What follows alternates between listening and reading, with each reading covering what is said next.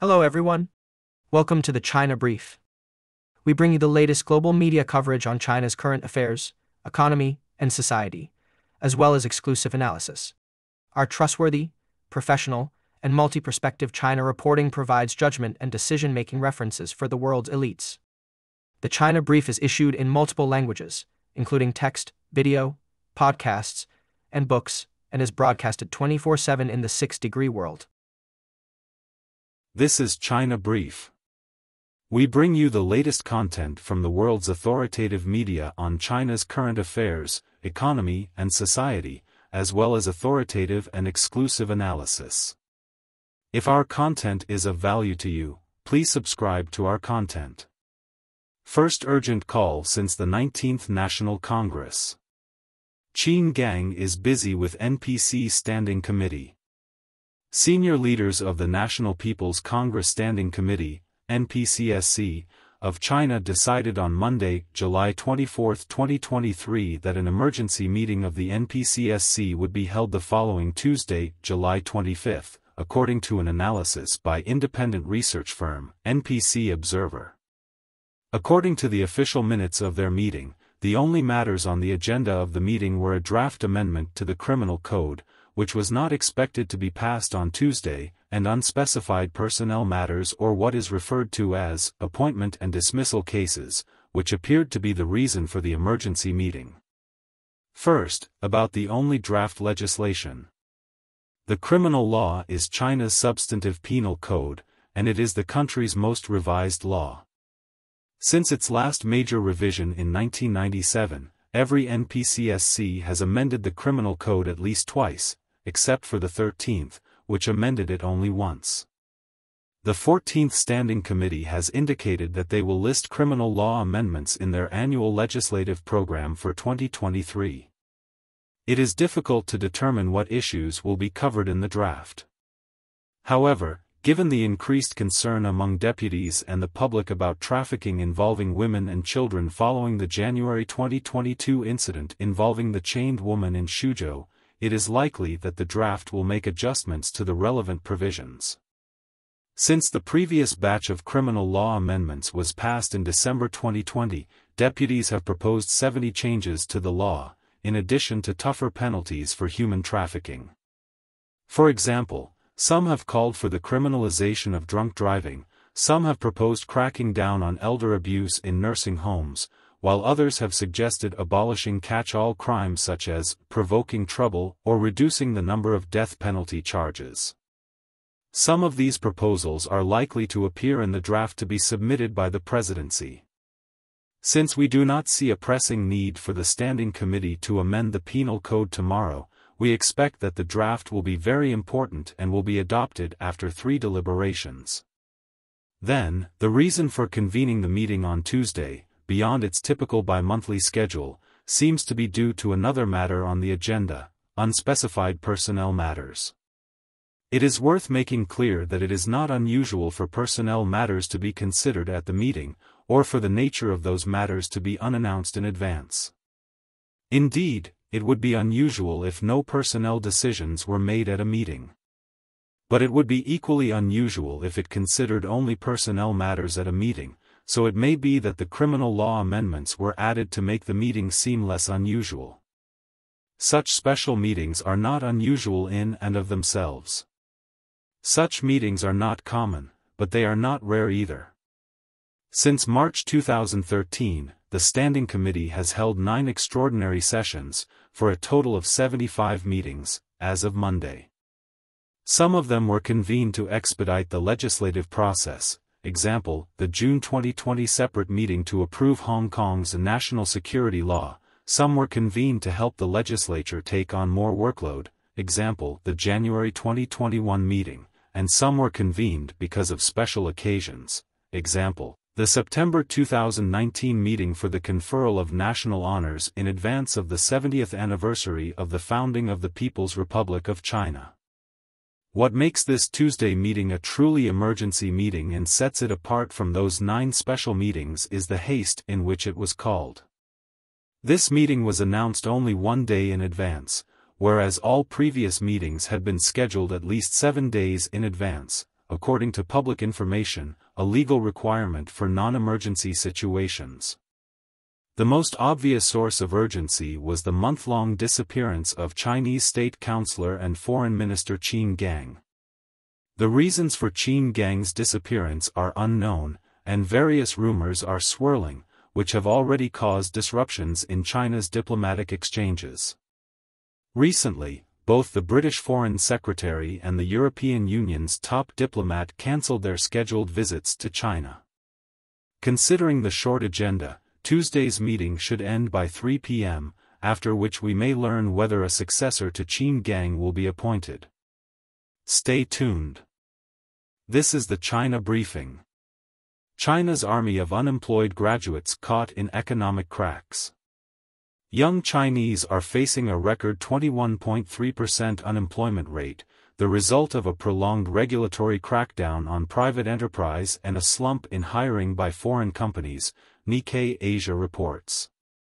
China's economy is graduating twice as many people as it did 10 years ago, but there aren't enough jobs available, leading graduates to consider pursuing higher education or trying for competitive government jobs for which they are overqualified. In addition, foreign private companies offering sought-after jobs have drastically scaled back their operations in China, further diminishing job opportunities for graduates. The epidemic has exposed growing structural problems for President Xi Jinping and the Chinese Communist Party, as the country's post-epidemic economic recovery has stalled and retail sales have fallen. Beijing unveiled a plan to ease market barriers and access to finance in an effort to boost private sector confidence. However, some analysts have questioned whether the plan truly marks a shift in attitude towards the private sector or is merely a temporary olive branch. Here's the China Briefing. In Singapore, loud echoes of Beijing's stance spark anxiety. The Washington Post reports that Beijing's efforts to shape the identity and loyalty of Southeast Asia's Chinese community have raised concerns in Singapore, where the majority of the population is Chinese. Critics argue that Beijing's attempts to include citizens of other countries in its vision are creating divided loyalties and undermining social cohesion. Singapore, in particular, is seen as a key battleground due to its increasingly sympathetic population and close economic ties with China. Concerns have been raised about the influence of China's official media in Singapore, with the flagship Chinese-language newspaper, the Lianhe Zaobao, reportedly echoing Beijing's propaganda and promoting pro-China narratives. The paper was accused of downplaying sensitive topics and publishing articles by Chinese Communist Party officials without revealing their party affiliation. In addition, the Chinese government's outreach efforts in Singapore have been criticized for disproportionately targeting Chinese Singaporeans and attempting to shape their views and loyalties. Singapore has taken steps to counter foreign interference in domestic politics, but concerns remain about the impact of Beijing's influence campaign. As part of a multi-billion-dollar campaign, Beijing has been increasing its public diplomacy and media presence in Southeast Asia, with the ethnic Chinese community a key target. China's efforts are twofold, aimed at boosting its image and programs while limiting U.S. influence in the region. The Chinese government views Southeast Asia as a key sphere of influence and is working to use overseas Chinese communities as vectors of influence abroad. The Chinese government's influence campaign in Southeast Asia includes promoting its official news agency, Xinhua, to media organizations in the region and establishing content-sharing agreements. It also involves targeted disinformation campaigns on social media. China's economic power has also served as an incentive for Southeast Asian countries to heed Beijing's wishes, undermining traditional restrictions on choosing sides. The Chinese government's influence campaigns in Southeast Asia, particularly in Singapore, have raised concerns about divided loyalties and the erosion of social cohesion. The Singaporean government has warned its ethnic Chinese population against hostile foreign influence operations and emphasized the importance of a distinctly Chinese Singaporean identity. However, there are concerns that Chinese influence efforts could undermine these efforts and lead to the destruction of Singapore's multiracial social cohesion. The situation in Singapore highlights the broader challenges Southeast Asian countries face in responding to China's growing influence in the region, as well as the potential consequences for their own political and social cohesion. Here is the China briefing. How the Soviets stole nuclear secrets and targeted Oppenheimer, the father of the atomic bomb. The Belfer Center reports that the new film Oppenheimer, directed by Christopher Nolan, explores the intellectual and moral decisions of J. Robert Oppenheimer, the leader of the team that built the world's first atomic bomb. The issues depicted in the movie, such as nuclear threats and espionage, are still relevant today. Russian President Vladimir Putin has threatened to use nuclear weapons in Ukraine, Iran is seeking nuclear weapons, and China is expanding its nuclear arsenal. Allegations that Oppenheimer was a Soviet spy have been debunked, and the Biden administration's decision to retroactively revoke his security clearance is null and void. Oppenheimer's perspective and the movie's historical accuracy make it an important reflection on the continuing nuclear threat in today's world. Here's the China briefing. China's largest battery maker launches aviation division. China's largest battery maker for electric vehicles, Ningde Times, CATL, has set up an aerospace division in preparation for mass production of electric airplanes, reports the UK Independent. The company claims to have achieved an energy density of 500 watt-hours per kilogram, Wh/kg, the holy grail required for commercial electric aircraft. Ningde Times has partnered with state-owned aircraft manufacturer Commercial Aircraft Corporation of China, COMAC, to form a joint venture. The development of electric airplanes is becoming more feasible following recent battery breakthroughs that address cost and capacity constraints. Here's the China briefing. China vows countermeasures after CIA director says agency rebuilding networks. The South China Morning Post reports that China has vowed to take all necessary countermeasures in response to comments by CIA Director William Burns indicating that the agency has made progress in rebuilding its spy network in China. Burns said that the CIA has been working to rebuild its network after some of its agents were captured by the Chinese government a decade ago. He also mentioned that the CIA is working to provide early warning of any plans to attack Taiwan.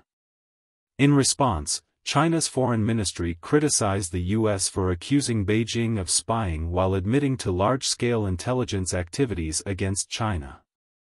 China has been stepping up its counter-espionage efforts, including passing a major revision of its counter-espionage law earlier this year. Here is the China briefing. Washington tries to add some teeth to its cyber defenses. Foreign Policy reports that China's recent cyber attacks on more than 24 organizations, including U.S. government agencies, underscore its capabilities as an adversary. The incident coincided with the release of the Biden administration's cybersecurity plan, which is designed to protect critical infrastructure from cyber attacks and prevent the infiltration of government officials' email accounts. However, the plan lacks specifics on data privacy, digital identity, and cloud risks, and its deadline runs through 2025, adding to uncertainty about its implementation and future priorities. China's cyber espionage activities have focused on stealing intellectual property from U.S. companies, and these efforts could intensify due to U.S.-imposed trade barriers. Stay up to date on the latest China-related news, analysis, and policy briefings from around the world with China Briefing.